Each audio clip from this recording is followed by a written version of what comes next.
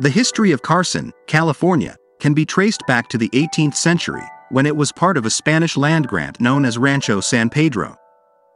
The area was home to a number of Native American villages, including the Swangna village, which was located on what is now the site of the Carson City Hall. In 1846, during the Mexican-American War, the Battle of Rancho Dominguez was fought in Carson.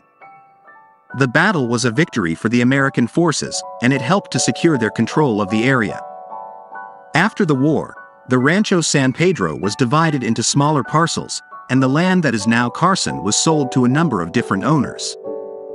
The area began to develop slowly, and by the early 20th century, it was home to a number of farms, ranches, and businesses. In 1910, the Great Air Meet of 1910 was held in Carson.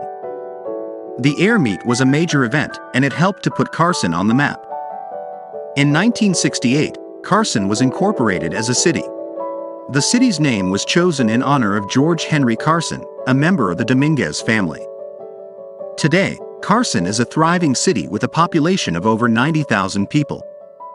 It is home to a number of businesses, educational institutions, and cultural attractions, including the Carson City Hall, the Carson City Library, and the Carson City Historical Museum.